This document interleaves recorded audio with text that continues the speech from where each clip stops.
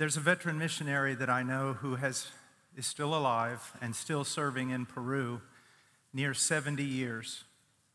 And when I first went there, he told me this. He said, "Young man, if in 40 years of ministry, God enables you to plant 4 real churches, then your life will have been an astounding miracle." What you heard here just now from these 2 missionaries was astounding. You can do so many things on the mission field. You can evangelize, you can count heads and hands. But to plant a church is extraordinary. It's an impossibility. And it can only be done by the preaching of the gospel and the power of God. And so, what you heard, that many churches, that many people, it's beyond speech. And you need to recognize that. And you also need to recognize that if you were helping them, you had a part in that miracle, those miracles. Now let's look at Daniel chapter 11, verse 32. By smooth words he will turn to godlessness those who act wickedly toward the covenant. But the people who know their God will display strength and take action. Let's pray. Father, thank you for what we have already heard. What grace you have given to your servants, both men and women. We praise you, O God. But I pray now, Lord, for those in this congregation who are hearing. Oh God, give them ears to hear. And God, strengthen me. Help me for their sake, for Christ's sake. Oh God, so many words, so many sermons. But oh Lord, a display of your power. Oh God, please. We need thee, oh God. Please. God, do a work, especially among the men, the young men.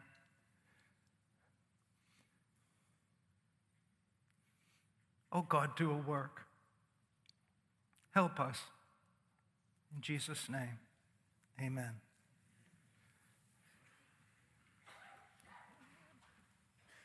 Now, the text that I just read has a great deal to do with eschatology, and there's a great deal of debate around what's going on here.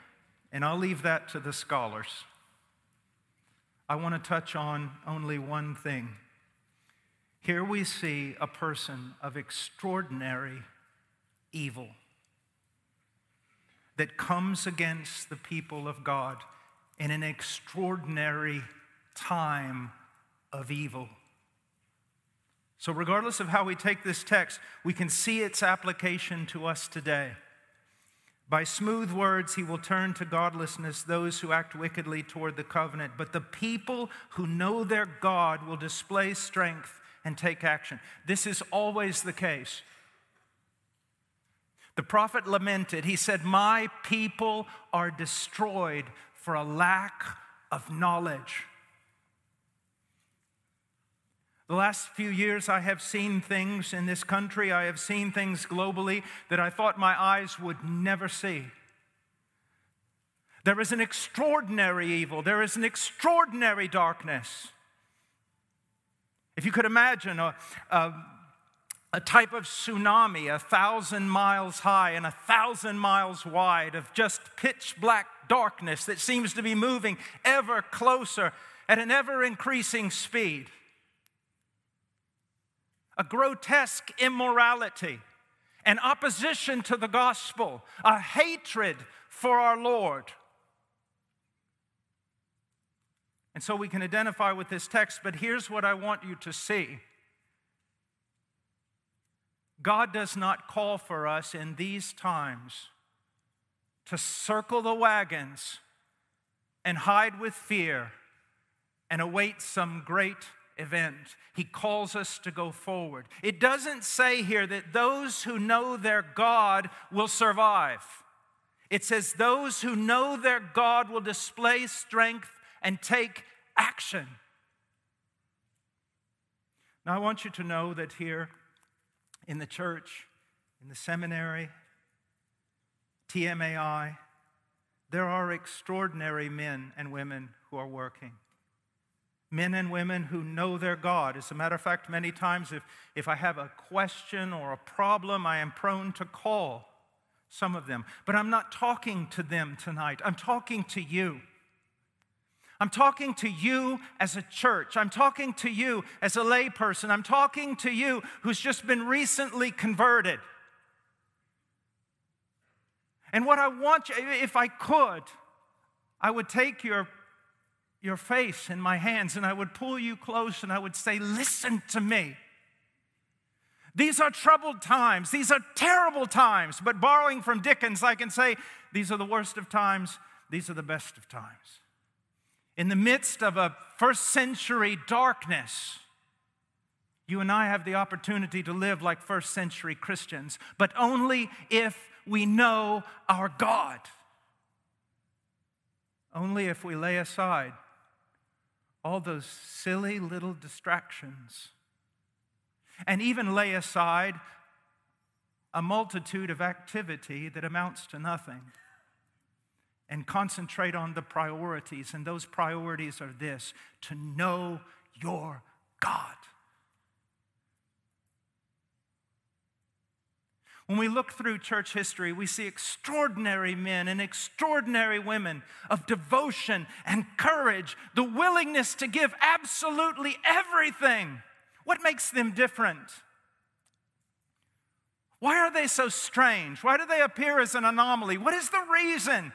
Were they born of better stock than us? Absolutely not. They were born of Adam. Were they born again with a better spirit? No, God does not show partiality with his children. Then what is the difference? Here is the difference. If you look at them and you see courage and you see passion and you see discipline, it is only because they know more of God. They know more of Christ. They know more of the payment than the average believer. And that came to them because they sought it. They sought it in the scriptures. They sought it in prayer. They wanted to know him. You see, the weakest man in the world can become strong. The most useless servant can become extraordinary. But it is only to the degree that they know their God. And principally, they know their God in the person and work of Jesus Christ. He is absolutely everything. He cannot be sounded in his power and his beauty and his glory and his love for his people. The depth of what he suffered for us on that tree cannot be grasped by men or angels. Only in the mind of God is it correctly understood. There is a well for us of strength in that knowledge. There is a wealth for us of motivation in that knowledge. To know him. To know him. That is the great motivation of the Christian life. That is the great motivation.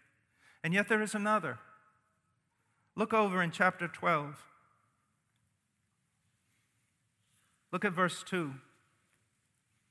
Many of those who sleep in the dust of the ground will awake, these to everlasting life, but the others to disgrace and everlasting contempt. Those who have insight will shine brightly like the brightness of the expanse of heaven, and those who lead the many to righteousness like the stars forever and ever. If it wouldn't appear rude, I would stomp my foot several times to get your attention. I need you to see this. I don't care who you are. Your life as a believer is extraordinary. The things you claim to believe are fantastic, but true. We're not talking here about your best life now. We're talking about heaven, hell, life, death, eternal contempt, or eternal glory. And there's glory to be won. There's glory to be had. I want you to turn over just for a moment and look at Romans chapter 2, where the Christian life is described. This is one of the most neglected passages. I don't know why it's neglected. It is extraordinarily powerful. Romans chapter 2, in verse 6. Speaking of God, who will render to each person according to his deeds. Now, he describes the Christian life. The Christian, to those who by perseverance in doing good, look what they seek for. They seek for glory and honor and immortality. That sounds Spartan. It sounds like it should be written on a shield or a sword or a piece of armor. But it's written for you. Christ never says that we should not seek glory. He just focuses our attention not to ever seek glory from men, but to seek glory, the glory from God. To one day hear your name called,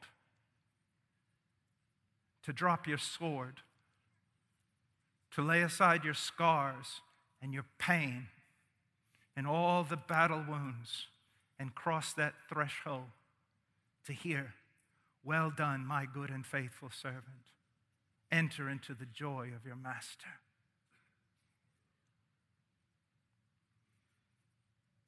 You say, well, I'm not a missionary. I'm not this. I'm not that. Whoever said that mattered? Whoever told you that? The Glass family, borrowing from William Carey, I can say this, and many other missionaries with TMAI and with Grace and on and on. They went down into the well for the sake of Christ. You are called to hold the rope for those who go down. And either way, whether you go down in the well as a missionary or you hold the rope, for those who go down, there will be scars on your hands. Church, show me your scars. There should be scars. Scars to glory in at what it has cost you to follow Him, to serve Him, so that over every inch of this globe, the flag of our Lord and Savior Jesus Christ flies. In Peru, there's a statement, "Tu vives porque el aire es gratis." The only reason you're alive is because air is free. And the whole point with that statement is so many people live without any purpose. But you, look at you. Glory and honor, immortality, the privilege to be able to invest your entire life in that which you can never lose for an incorruptible king and an incorruptible kingdom. There are kings and warriors and noblemen and philosophers who never had the privilege that you possess.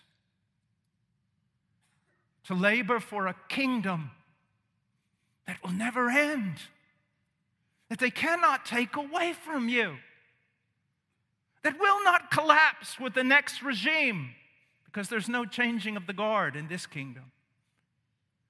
I beg you. What do I beg you? Let's go to Romans chapter 12. Verse 1. Therefore, I urge you, brethren, by the mercies of God, to present your bodies a living and holy sacrifice acceptable to God, which is your spiritual service of worship, and do not be conformed to this world, but be transformed by the renewing of your mind, so that you may prove what the will of God is, that which is good and acceptable and perfect. He says, therefore, I urge you, brethren. There is one thing that I see over and over missing in all these expositors. When I come to church, I don't want to hear a New Testament class. I want to hear preaching. I want to see a man who has life and death painted on his face. I want to have the great matters of eternity set before me. I want to be urged. I want to be begged. I want to be pleaded with, because the subject matter is worthy of it. And this was the Apostle Paul. He doesn't just lay truth before people and then walk off the platform patting himself on the back because he did a good job expositing a text. No! There should be no contentment in the preacher unless God is glorified and men and women are moved. Paul says, I urge you, I beseech you, I beg you, brethren. Here is a man who, whether in body or not in body, saw glory, saw paradise. He knows what's at stake. A vision of Christ. He knows the worth of him. And he comes back to us who have clouded eyes and dull ears and passive hearts. And he says, stop it. Stop looking at all the things in this world. Stop being so troubled with so many things. I urge you to do something. What is that something? He says to present your bodies a living and holy sacrifice. To present. It's an aorist tense here. It's the idea of, it's not this every Sunday make a new pledge. It's the prophetic call of how long will you limp between two opinions? If Christ is Lord,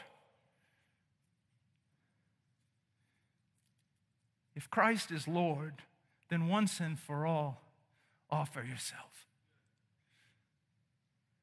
Once and for all, stand. Especially you men, stand.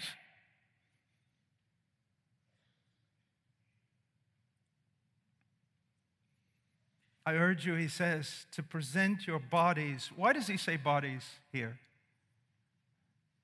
I think it's the wisdom of God. It becomes so tiring after a while to hear everyone talk about their heart. But you need to understand something. You can talk all day about the inward workings of your heart, but unless it manifests itself outwardly in your body, in what you do, it's meaningless. It's meaningless.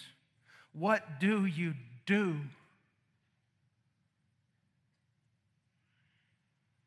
Church, listen to me.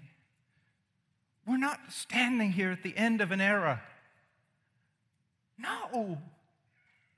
It's time to go on and go on and go on. There is so much right here, so much more that can be done here. So much work to be done to take the gospel to the nations, to take the gospel to this nation. So much to be done in Bible translation. There are so many things that can be done, and that's the pain of it. And you say, yes, we have great men and women to do it, but those great men and women cannot do it without everyone that I'm looking at right now. And everyone hearing my voice. Everyone has a place, a work, a task to either go down in the well or to hold the rope for those who go down. To serve Christ. To serve Christ. He goes, present your bodies as a living and holy sacrifice. When I was a brand new convert, one of my dear friends was talking to Leonard Ravenhill, the old English revivalist, and said, Brother Paul's really been struggling with some things. I was a brand new believer, just a year or two old. Leonard Ravenhill sent me a tract, and the tract said, others can, you cannot. And what that tract basically said was this: yes, others can play with the world, others can walk hand in hand with the world, others can live trivial lives and play trivial games, but if you want to be an instrument of God, you cannot.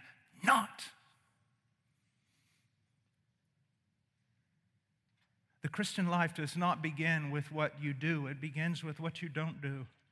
Because if you don't turn away from some things, it doesn't matter what you do on the other side. It doesn't matter if you take a shower 5 times a day, if 7 times a day you fall back into the cesspool. We are a people called by God. Do you see that? We have been called out of this world, out of its moral filth, out of its moral decay. We have been called out of its trivial, the trivial that it does. Playing with marbles, wasting its life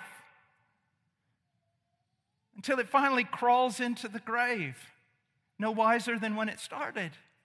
You've been called out to serve Him. You've been called out for eternity. You've been called out.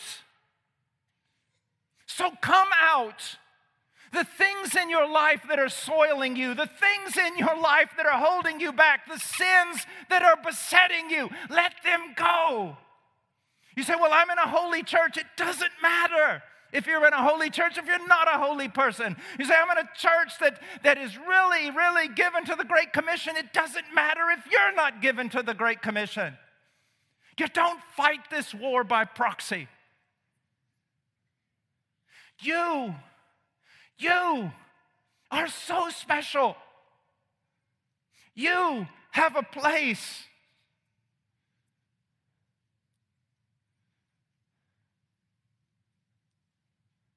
You have a place. Come out.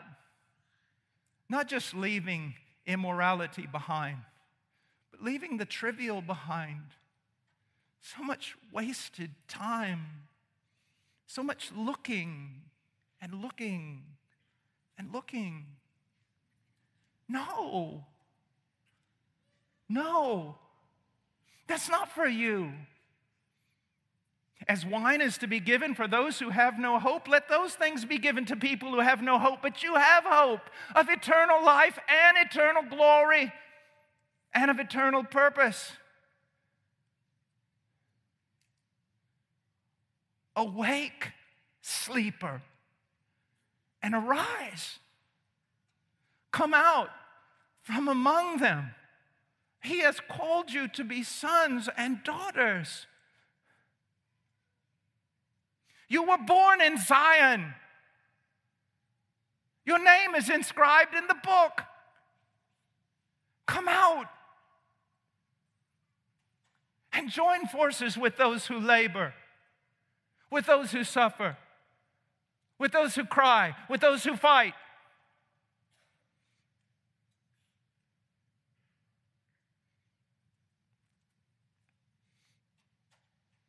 Present your bodies a living and holy sacrifice acceptable to God. Acceptable to God. What do we care about whether or not we're acceptable to this world, this dark, twisted, stinking, filthy world? That now the West, turned over to apparent reprobation and apart from a revival, will run headlong into hell. What do we care? Let the dead speak to the dead.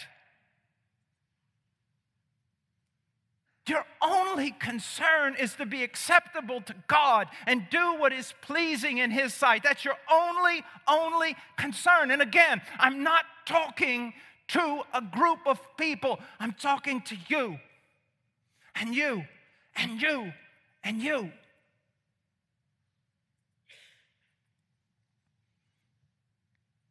Acceptable to God, which is your spiritual service of worship.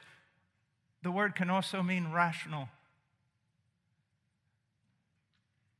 remember one time there was an atheist that had been brought to me by a person who claimed to be a Christian but lived in continuous carnality, wanted me to witness, and I just stopped and I said, you know what, I have more problems with you than I have with the atheist. And they said, how can you say that? I said, because he's consistent. He's immoral.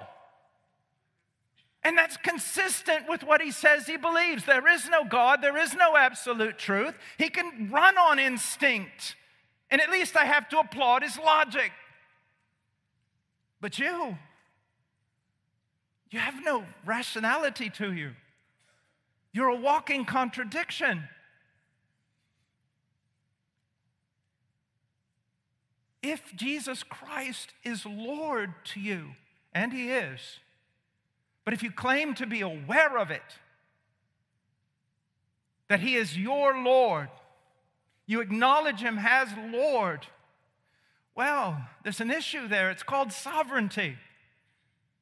Lords are sovereign, and they reveal their sovereign will through certain decrees. This book, the most rational thing you can do is give your life away. Jim Elliot, he is no fool to give up that which he cannot keep, to gain that which he can never lose. That's not just for missionaries. That's for everyone. Everyone sitting here. Everyone hearing my voice, please, I urge you, I beg you, I plead with you. Now you say, Brother Paul, I understand this. I understand. But the motivation, Brother Paul, I understand. I want to be more. But the motivation, Paul deals with that here in verse 1. Therefore, I urge you, brethren, by the mercies of God. What is he saying? He is telling the Romans that the most rational thing they can do is give themselves lock, stock, and barrel to God. He's telling them to give away the most precious thing they possess. Even Satan told the truth on this one. When he destroyed every one of Job's possessions and relations and everything else, and Job remains faithful, and then Satan comes back and says, let me touch his body.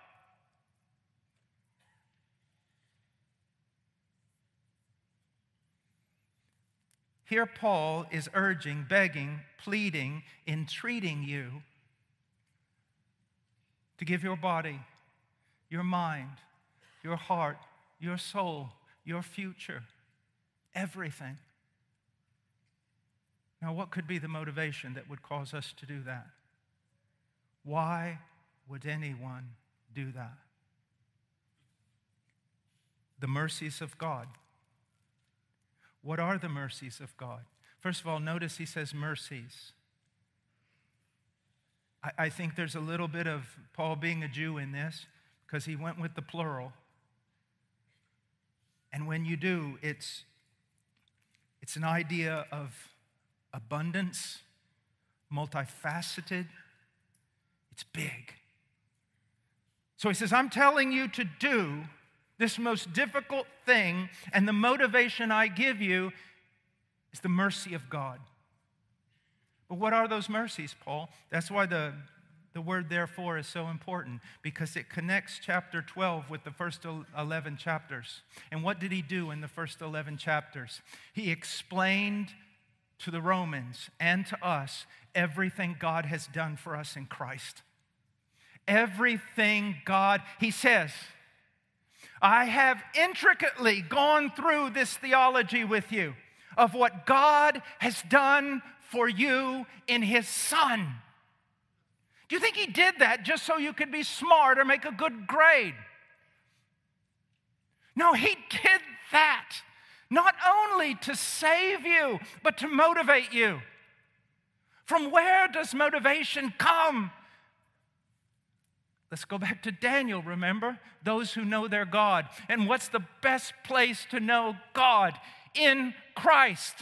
And what's the best place to know Christ? In His cross.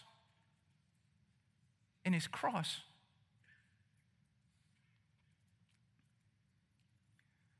When I became a Christian, I was well aware of my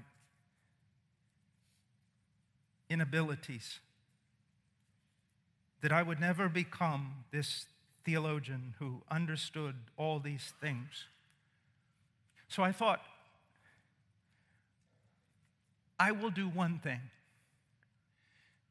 Even though I cannot give a lecture on eschatology and I can't give a lecture on certain things and I'm not very good at apologetics, I will do one thing. I will study the cross. I will devote my life to one thing, knowing what it means that Jesus Christ died for me.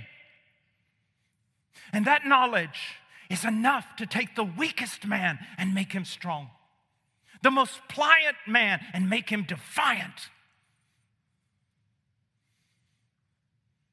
To make him run when he can't walk. To make him lift when he is weary. To go on and on and on. There is enough motivation in that cross to propel you 1,000 eternities of service. I hear people all the time, well, Jesus died for me, Jesus died for me. The Puritans used to say, there are some things you don't say without a trembling lip. He died for me. For this. For what I was, for what I am, even now, that my best moment would only earn me hell. He died.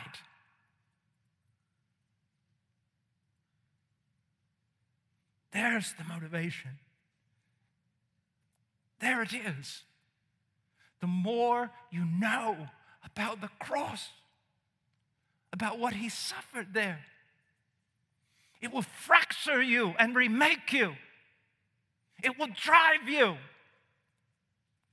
And I want to close. Go to 2 Corinthians chapter 5. Look at verse 9. Therefore, we also have as our ambition, whether at home or absent, to be pleasing to Him. To be pleasing to Him. Him. Christianity has an ethic, but it's not about an ethic. Christianity has a morality, but it is not about morality or principles. It is about a person. It is about Him. A person, the most glorious person. That if you and I were at this moment to catch a fraction of His glory, it would fracture us into 1,000,000 pieces. The beauty of it would kill us. It is about that person who sacrificed himself. That's what is to move you. If anything else moves you, it's idolatry.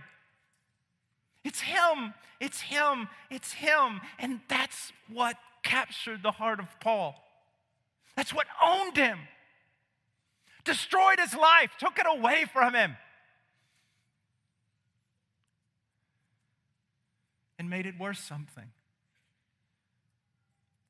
Now I want you to see, he says, therefore we also have as our ambition, whether at home or absent, to be pleasing to him. And then he gives us two motivations. I call them the sun and the moon, the greater light and the lesser light. Let's look at the lesser light. One of the reasons Paul took serious his walk with Christ, as he says in verse 10, for we must all appear before the judgment seat of Christ, so that each one may be recompensed for his deeds in the body, according to what he has done, whether good or bad.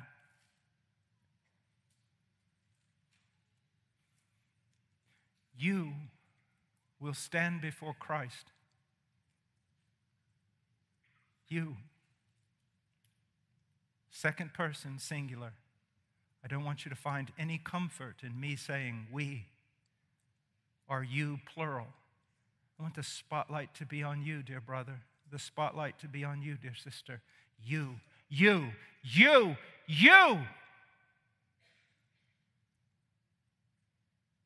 will give an account. And if I had to summarize it all in one thing, it would be you will have to give an account for the privilege. For the privilege. Kings and noblemen longed to see what you see, longed to possess what you possess. The fullness of the times has come upon you. Abraham's hope has fallen upon you. Of all the billions of people in the world, you have been brought out of darkness into light, translated from the kingdom of darkness to the kingdom of his dear Son, inscribed in the heavenly Zion. You.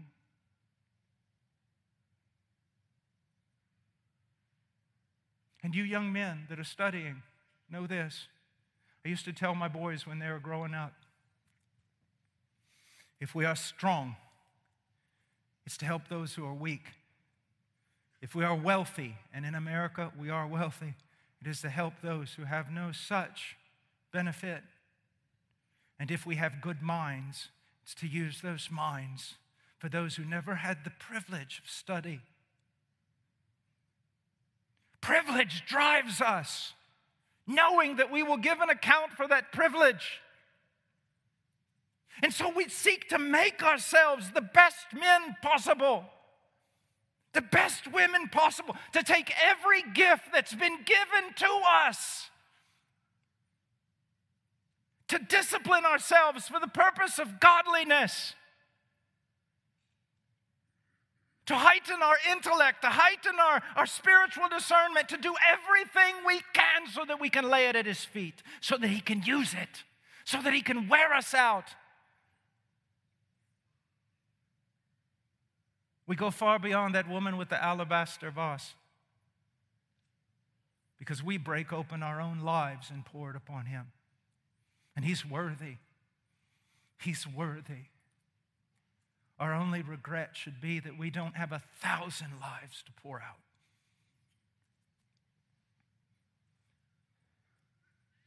So that's Paul's motivation. But it's the lesser. It's the lesser. Now let's go to the greater light. Verse 13, for if we are beside ourselves, it is for God. If we are of sound mind, it is for you. For the love of Christ controls us. I believe that so many people get the genitive wrong here, and the idea of, yes, Paul's great love for Christ controlled him. No. It was Christ's great love for Paul that controlled him. My love for Christ when I look in the mirror is so up and down. One day hot, the next day cold, somewhere in between. Fickle I am. I find no motivation in the strength of my love for Christ. There's nothing to boast of. Oh, but Christ's love for me is an eternal constant. It never changes. No blemish there, no wavering. As solid as the rock that He is. Do you know what you need more than anything else? Do you know what you need, believer, more than anything else? And it's the pain of the preacher. Because after every description of it, the preacher just wants to walk off the platform and never preach again. Because it's beyond him. Spurgeon lamented, I don't know how many times, saying, if I had the tongues of angels, the mind of a principality, I could not begin to share with you this theme. And it is the love of Christ and the love of God in Christ for you. That's what you need to understand. I could come here thundering from Mount Sinai. I could condemn you all with the law. But that will just whip you like a beast. No, you need to be drawn with cords of love. You need to see how much He loves you. The more you grow in your understanding of how much He loves you, the greater the motivation. Imagine two women, and both of them faithful in serving their husbands, and one does it with trepidation and fear and trembling and sadness and anxiety, and the other one does it with power and joy and peace. What is the difference between these two women? This woman serves her husband so that he will love her. This woman serves her husband because he does. Because he does love her. He loves you. There's no poet. There's no principality. There's no way to even move you a fraction to understanding more of the love of God apart from the Scriptures and the illumination of the Scriptures by the Holy Spirit. Oh, that God would show you how much He loves you. Look to the cross. Look to the cross. Study it, study it, study it. I hear all these things today about we lack men, there's no masculinity, there's no testosterone. And so people seek to cure that in the church by, I don't know, getting tattoos or something. You want to see a man strengthened? Then let him be strengthened by grace as he understands more and more of the love of God toward him. A love that cannot be altered. A love that brought about the cross, where our Savior hung, bearing our sin, shut up in a room as billow after billow after billow of the wrath of Almighty God poured down upon Him, until justice was satisfied and wrath appeased. And the love of God could be poured forth in the gospel. Paul says, for the love of Christ controls us, having concluded this, that one died for all, therefore all died. That's the thing that you can't, He died. He died.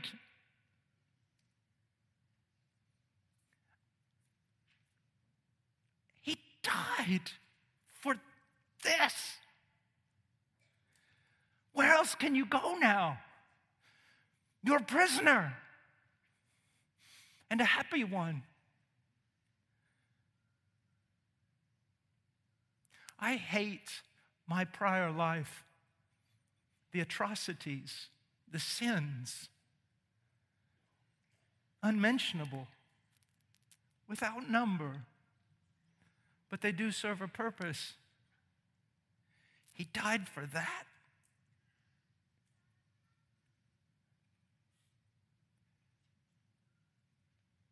You see, that's what Paul was, a man of like nature.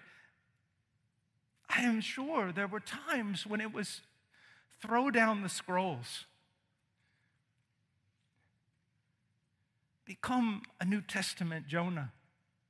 Just run. It's just too much. But every time he got near the doorway, it wasn't an ethic or principle that halted him in his tracks. It was this: Jesus Christ died for me.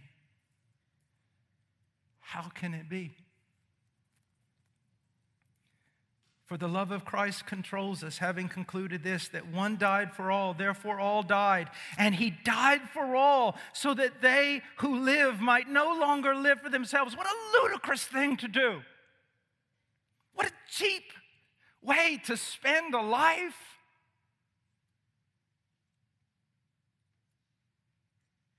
When it could be poured out on the one being that is infinitely worthy.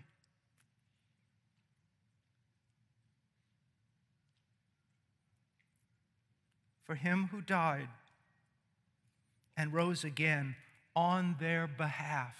On their behalf. Isn't there power in those words? Do you feel it? Do you see it?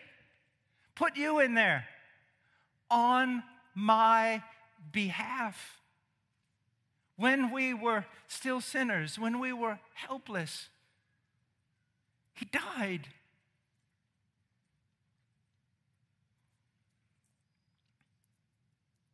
Therefore, from now on, we recognize no one according to the flesh, even though we have known Christ according to the flesh, yet now we know him in this way no longer. Therefore, if anyone is in Christ, he is a new creature. The old things passed away. Behold, new things come. People interpret this text in an extremely truncated or limited way. Therefore, if anyone in Christ, he's a new creature. In the West, we're constantly thinking about salvation as individuals, and that is extremely important. We are individuals. God saves individuals. But the text says that, but it goes so far beyond it. Therefore, if anyone in Christ, new creation. Through Christ, you are the first fruits. You are the beginning of a new creation. You know, we talk about the coming of Christ and the new heavens and the new earth. It started with you that day. You've not only become a new creature in that your heart of stone has been taken out and a heart of living flesh has been put in its place, a heart that loves righteousness. No, but you've entered into a new sphere of existence, the beginning of the new creation in Christ. And in that we have every opportunity to go from glory to glory. And in that we have every opportunity to lay down our lives and serve him, serve him, serve him. Oh, church. Church, serve him in the capacity that he has called you, in the giftings that he has given you. Serve him. And then the one who sows and the one who reaps, the one who went down into the well, the one who held the rope, they will all rejoice together. They will all rejoice together. This is not some monkish type of pathetic giving your life away for nothing. This is giving your life away for everything. For everything. I long for that celebration that's coming. I long for the trumpet.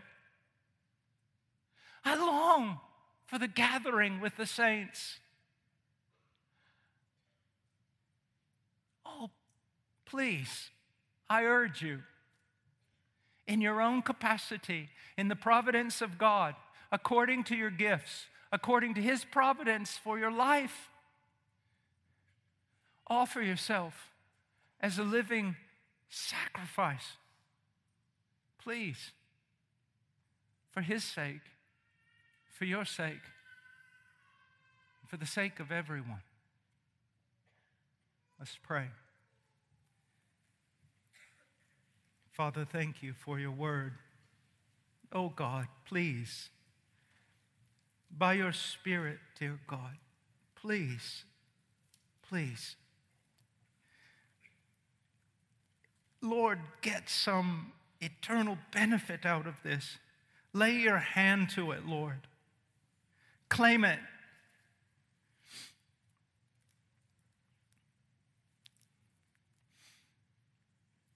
Save people who are not saved tonight, God. Believers who are discouraged and have taken their hand off the plow, give them strength to put it back on.